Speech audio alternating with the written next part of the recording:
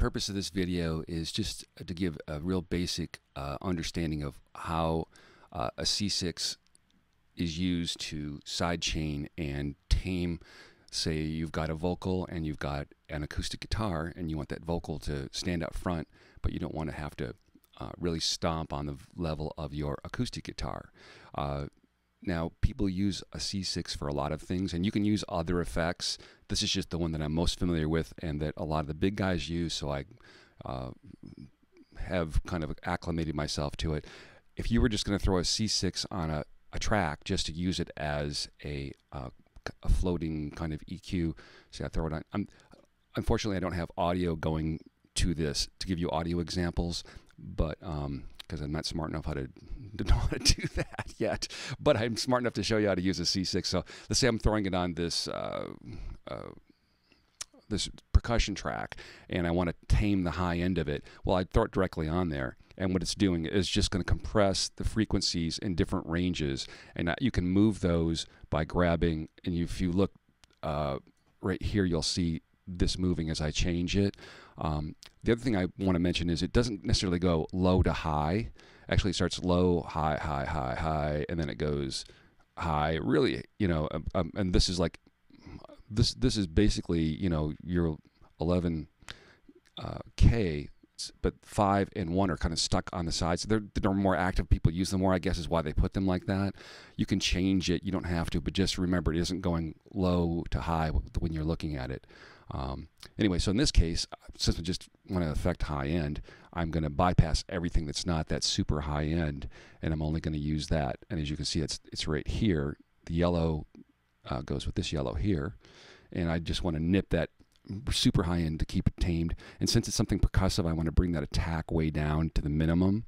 And this is the range at which it'll affect it. You maybe just use your ears and see if that 8 is going to work, or you want to reduce it.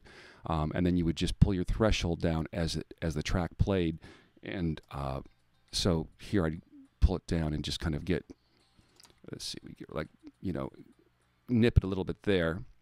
And you can see when it jumping here and grabbing and pulling it down. Anyway, and then you use your ears to just see how you like it. That's how you would use it in one typical fashion. You can also use it to selectively pull down some, you know, upper mid-range or anything that's harsh or something that's getting muddy, rather than just putting EQ over an entire mix. This is a way to selectively do it. Now, but that's not what we're talking about today. What we're going to do today is, you see there's, I've got 4 versions here, and these are the ones you would drop directly on track, and these are the side chain ones. Now your DAW probably looks different because there's only me and 7 other people using the awesome Studio One by PreSonus. So you just have to maybe, you know, look up a few other tutorials to see how it looks in your DAW. But this concept is the same throughout every DAW can do side chaining, and Waves is pretty compatible with everything. So, and the Wave C6 is something that I use, but there are other things that do this same thing. But the big guys use it. I learned how to use it, and it's the easiest way I can show you. So let's say I've got this percussion instrument, and I want to make sure it doesn't compete with my vocal. Now normally what I would probably do is I would probably, you know, spread it a little bit and put my percussive element to the side, put my vocal in the middle, and not worry about it. But let's pretend this is our guitar, and we have just a guitar and a vocal, and I want that vocal to really stand out, but I don't want to have to cut the guitar volume down to make sure that vocal's sitting on top and I can hear every expressive element of that vocal. So what I'm going to do is I want to control this percussion with my vocal. So whenever my vocal sings, I'm going to just be nipping some frequencies there so that the vocal stands on top of it. But then as soon as the vocal's gone, that I've got my full sound. So I'm going to put this side chain C6 right on this percussion, which in our example would be a acoustic guitar. And I'm not going to need the low end, and maybe not even the low mid. And you can do a solo by clicking this to hear what it's affecting. If you solo that track, you'll be able to hear what it's affecting. But right now, I don't have anything driving this. So what I need to do is I need to tell my vocal to send its signal to it. And I don't have a vocal on this thing, but we'll say that right now that this is my vocal.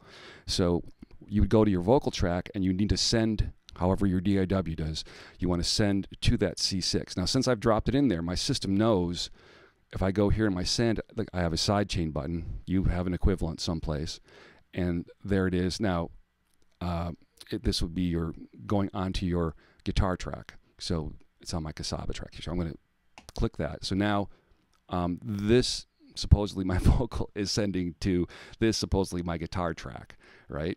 And so it's going to be affected. Here, we'll pull that one out of there just so we don't get confused. It's going to be affected by what's going on other tracks. So it'll nip whenever the other track is doing something.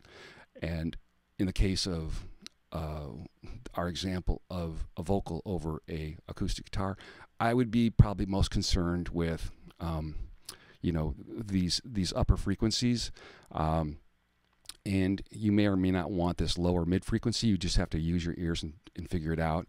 And in this case, I want my expression and everything to be very I want this to be very fast and affected, fast on the draw. So I'm going to pull the attack times way down where I'm using it.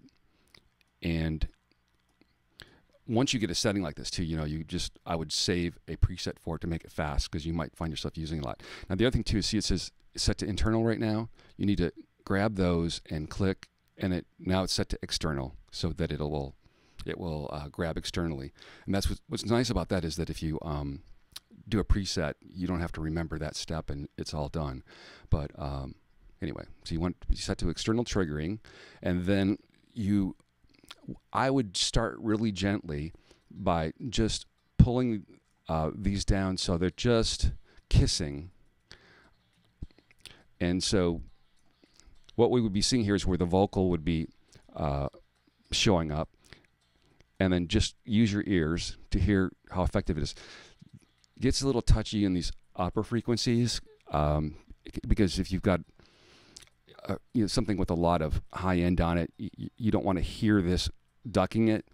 I'd recommend in this case just to kind of get rid of everything above like 8K on your guitar, just to make sure it doesn't come in and out. And you won't notice it. It'll sound good in more speakers. And anyway, and so you would just kind of play with this, and you want to, your effect you're looking for is that guitar to sound great, the vocal to be right on top, and to have all of this expression without really hearing what this effect is doing. And it's pretty easy to do. You won't have a lot of problems finding the right setting for it. That's basically it. I mean, so from here you'd probably go look up some tutorials that show you how you do it with your DAW, and then just mess with it. And like I said, this is a really sophisticated device. It does a lot of things, but this is a really simple way of using it to make something like a vocal really stand out without having to do a lot of crazy mixing. And it actually does a better job than even if you did a huge number of adjustments to your volume, because your well, trust me. Anyway, that's it. I hope this is helpful.